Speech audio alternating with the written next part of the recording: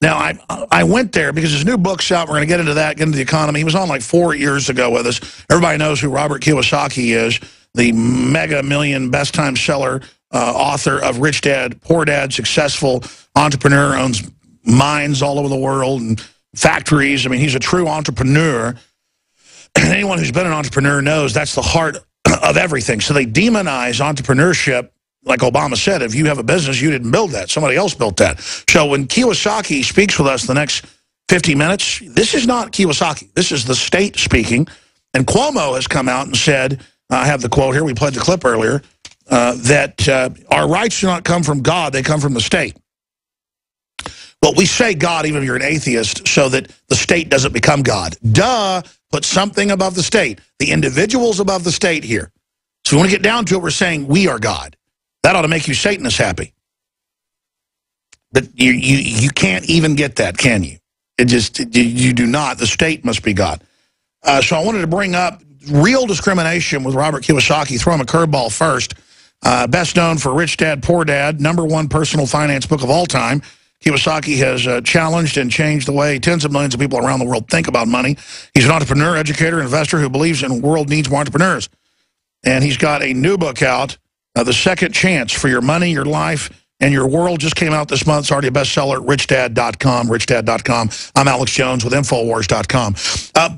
What do you think about them trying to label things that obviously aren't racist as racist to divert, or do you disagree with me, from all the real discrimination that's going on inside government and by the governing class and those that are allied with them? I see this as causing a major trend of lawlessness as people... But I'm going, hey, I'm just here to find out. But it was so tense. You know, there was a little woman, she was about probably 80 years old.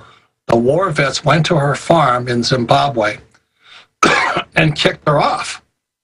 And I saw this little lady, she comes up to me and she says, you know, they're just screaming at me in Afrikaans, which I don't speak.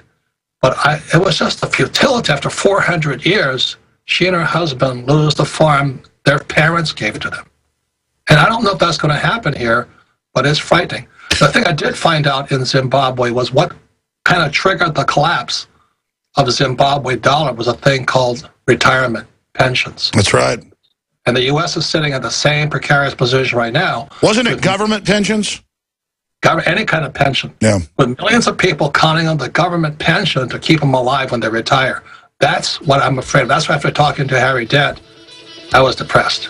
And I'm upset. When we come back, we're going to get into your new book and other world events taking place. Robert Kiyosaki, Rich Dad, Poor Dad, is our guest. You go to his website. Ladies and gentlemen, it's got a lot of powerful information, richdad.com. And we got to get this guy back more often than every 4 years. I only get him on every few months. And we'll also open the phones up. So stay with us. We'll be right back on the other side, 800-259-9231. We're For Your Money, For Your Life, and For Our World is the new book. And he is joining us right now. It's 8 lessons in military leadership for entrepreneurs. I want you to talk about your book and any other issues you want to get to, and then I want to take a few phone calls, Robert. Yeah, first of all, 8 Lessons of Military Leadership is a book coming out in a couple of months. Well, I can't wait to read that one, too. Yeah. And Second Chance is about where we are today. And people may need to change some of the things they're doing. If I could mention Second Chance, if I show it up to you. I love what you do because you give people like me, people with a different point of view, a chance to speak, versus what happens on television a lot of times. They'll put one person with one point of view and a person with another point of view, and they yell at each other. And we learn nothing. The plan is to teach us how to fight with each other and never actually come together. Yeah. So I appreciate what you do, and I agree with you. You know, cash has only one thing: to put fuel in your tank, and to keep your business going, keep your programs going, and support, you know, people and messages you like. So I agree wholeheartedly with you. The reason I wrote Second Chance is because of all the confusion. So if I could be bold and show you a picture from the book here, what you'll see here are pictures. And although it's a very big book, the reason I made it in pictures is so that you didn't have to listen to the people yelling back and forth. Also, what happens for many people is when they read economic terms, they get confused. So Second Chance, part 1 especially, is everything's in pictures. So a 10-year-old kid could read it, an adult could read it, and the best thing about it is parent and adult, or old guys and young guys, could discuss the pictures rather than get confused about all the economic jargon that's thrown out there, like what is the GDP versus NDA and all this stuff. It's just pictures. So when you have a second chances about pictures, you can explain to your family, your kids, by pointing, because your kids will probably not read it, but they can see the pictures.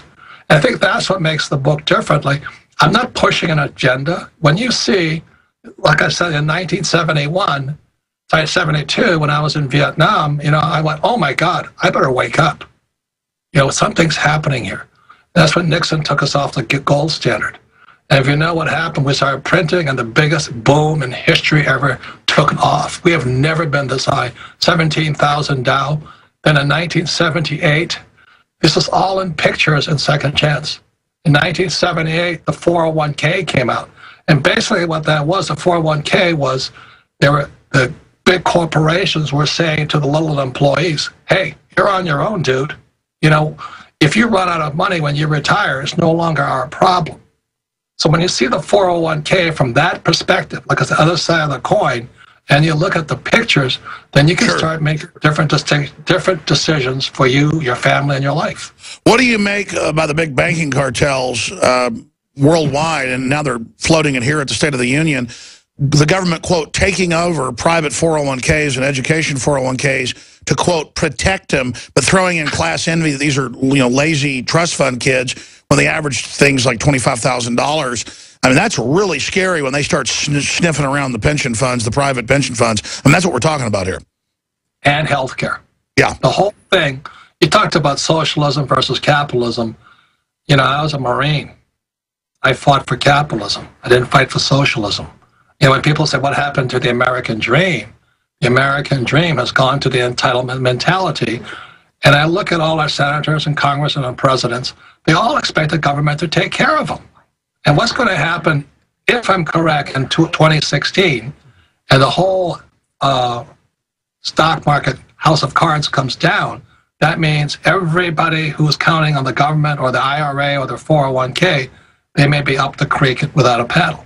So that's why I started the Rich Dad Company back in 1997. What do you recommend? I can't wait because I haven't bought your book yet. I'm going to buy it. I'm going to read it because I need to get my act together. I mean, I'm always learning more.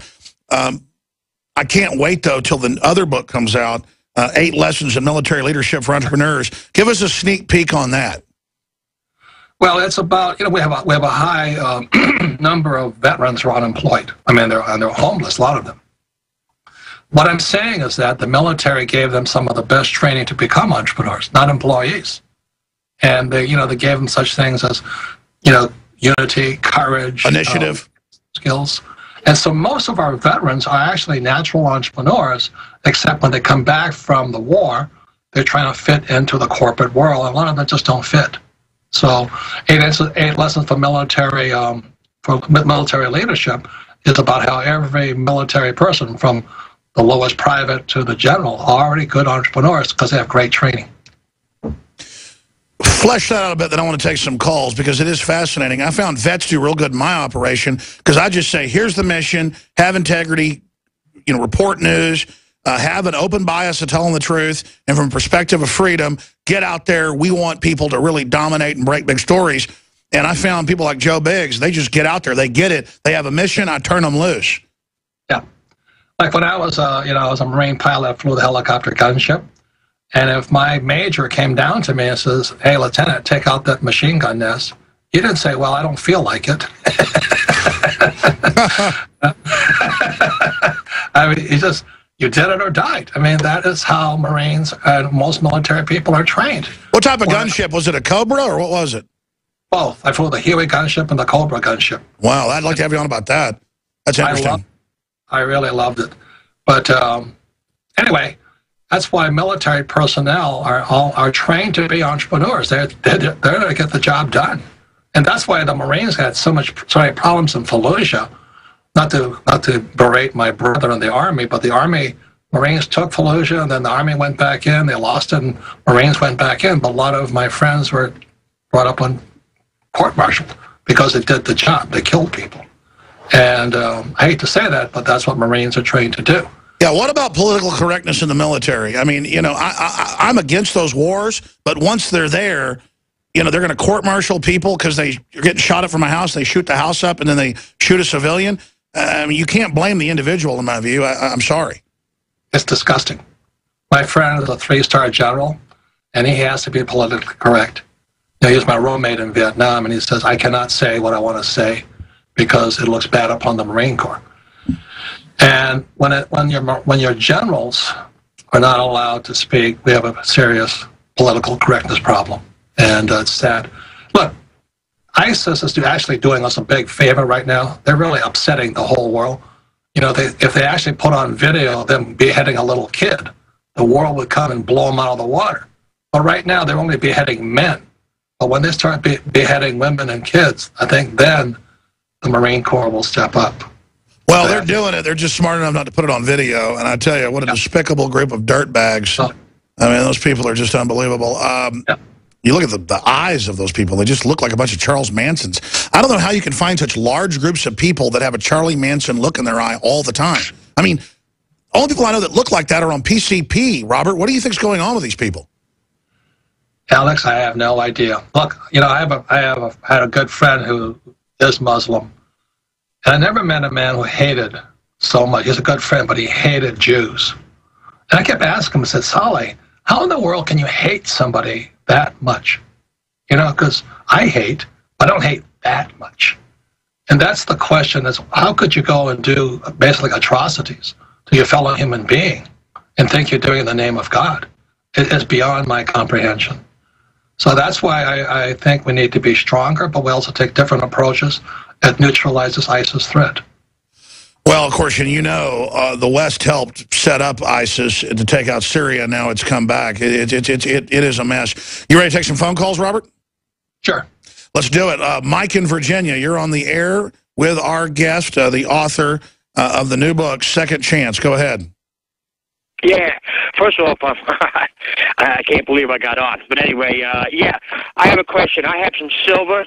I have some gold. I got a lot of silver, let's put it that way, and some gold. My house has been paid for years ago, 20 years ago.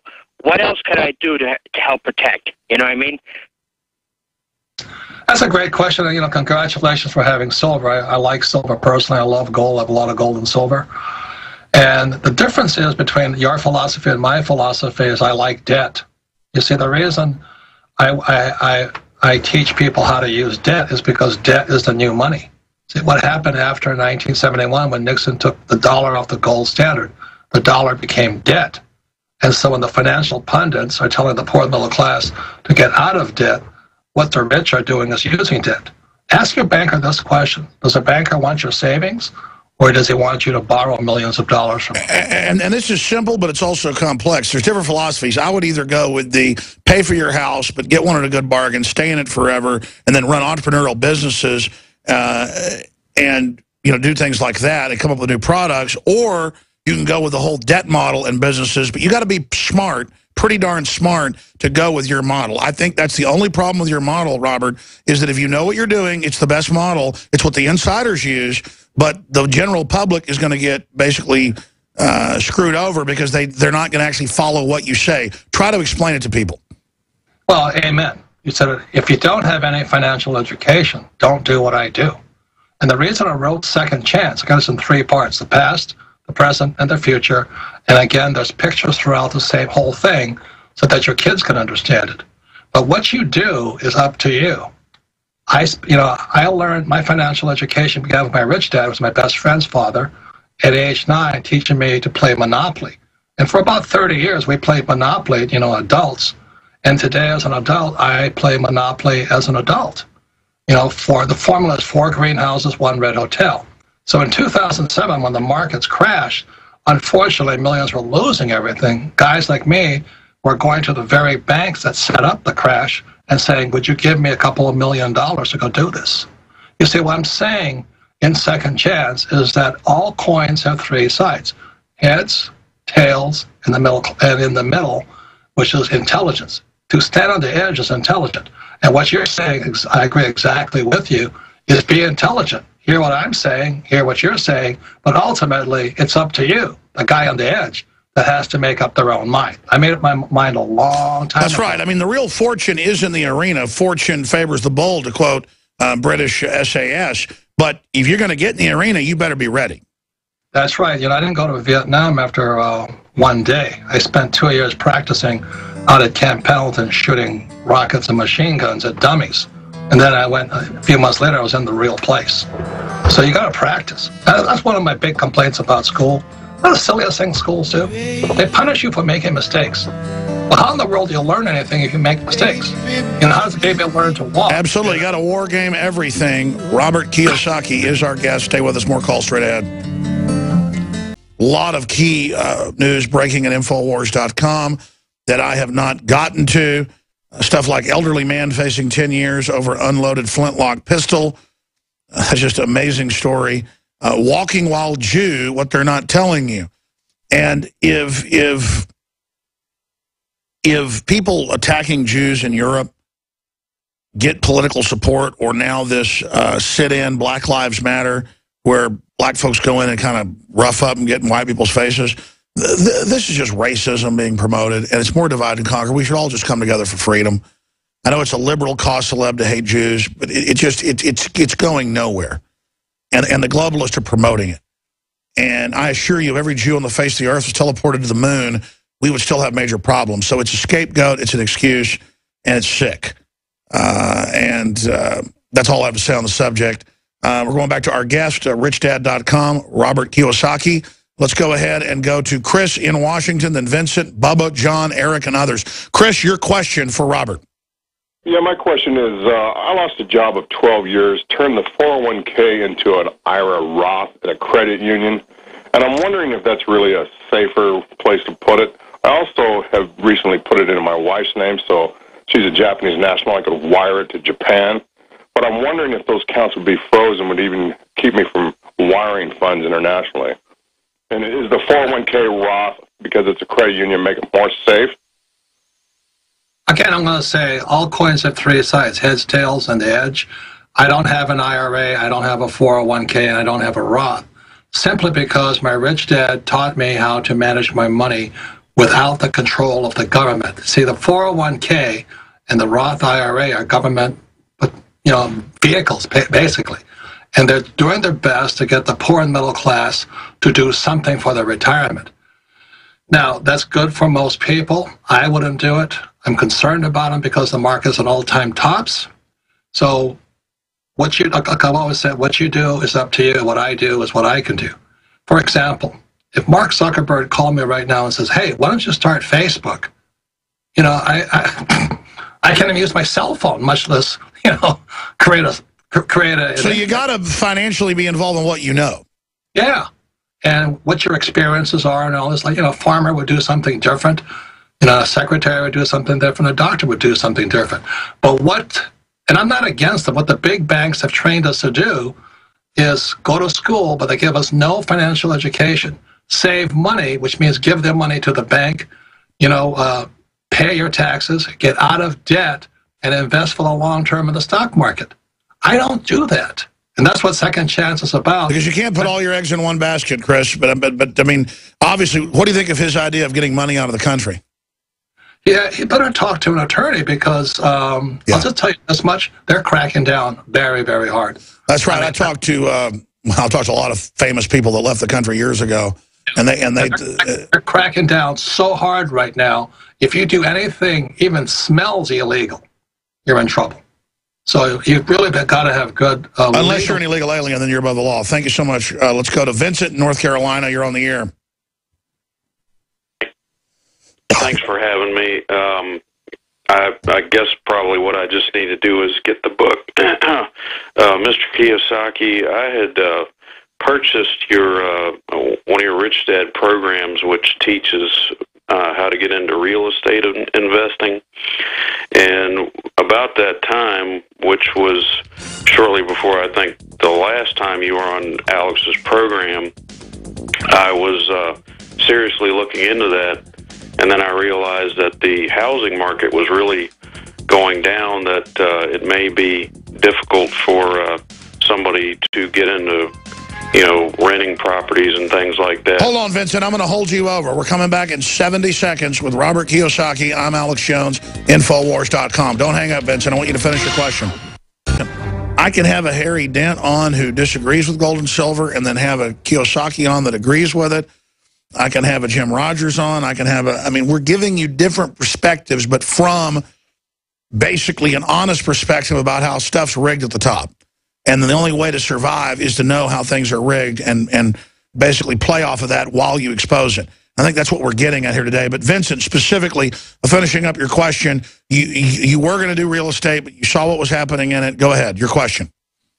I guess my the thing that became problematic to me is, how does a person succeed in a business or in real estate if so many people are living off of subsidies and things like that, and jobs are just kind of vanishing? I've noticed a lot of people, a lot of businesses here where I live have just closed down. Well, that's one thing about real estate is you got to be in the right area to be investing in it. A good question, Vincent. Robert, when is the right time to invest in real estate? Well, the first thing is, I've been in real estate probably 45 years, and I started back in 1973, I believe. I took a little infomercial class, you know, $385, and I learned how to buy real estate for nothing down. But as the instructor said to my little class, I was still a Marine, he says, your education begins when you leave the class. You have to go out and practice. So I went out, his instruction was each person in the class had to go look at 100 properties, not buy anything, but write an evaluation of it, and then buy something. Unfortunately, what our schools teach you is don't make mistakes. And so most people don't want to go through that process of the 100, you know, looking at 100 properties, making a lot of mistakes, being stupid all the time. And then finally the lights go on in your head. If you're going to do real estate, stocks, bonds, currencies, goldfish, whatever you want to do, you have to go through that process of absolutely. You gotta lose to know how to win, to quote Aerosmith. Well, you've got to make mistakes to learn. And that's why my poor dad, like I said, a PhD, head of education in the state of Hawaii, graduated from college in less than 2 years. The reason he was not successful is because he never made any mistakes. So when he got fired from his job as head of education for the state of Hawaii, after running for a candidate for lieutenant governor as a Republican in the Communist Republic of Hawaii, he couldn't work. He didn't know what to do. Here is guy a PhD. He's unemployed at age 50. And that's the monopoly cult system versus the free market, and the cult system's taking over, folks. John in Texas, you're on the air. Go ahead. You know, Alex, I was in high school back in when Nixon took us off the gold standard. And the first thing I noticed that through the 1950s, everything I paid 5 cents or 10 cents for, comic books, soda pop, candy bars, everything started climbing. That's right. And it hasn't stopped since. And what I want to ask your guest is, he really thinks 2016 is when the brakes are going to burn out on the inflation engine and everything's going to go to hell? My answer is the job of a prophet is to be wrong. I mean, Alex and I are the same guy. We're just different nationalities. We're trying to tell people, wake up. Don't be a victim of it. Yeah, we're giving you our best guess. It doesn't mean we know everything. Yeah, we're doing our best, you know, like we're kind of like Howard Stern. We're shock jocks trying to say, hey, wake up. Take a look around. See what's going on. Don't just do as you're told like they do in school. So I don't know. I hope it doesn't happen in 2016. But if it does, like a Boy Scout, are you prepared for it? I'll just say this last thing here is this. When that market comes down, the rich are going to get richer. What are you going to do? That's right, because they're going to be prepositioned, and there's things little guys can do, and then you'll get bigger, and we need the patriots, the liberty lovers, the conservatives, you know, the classical liberals to know this stuff, so it's not just a bunch of cronies like Nancy Pelosi making money. Robert Kiyosaki, thank you so much. Hope you'll come back in a few months when the new book comes out as well, 8 Lessons in Military Leadership for Entrepreneurs. Thank you very much, Alex. Amazing interview. I think that was a really good interview.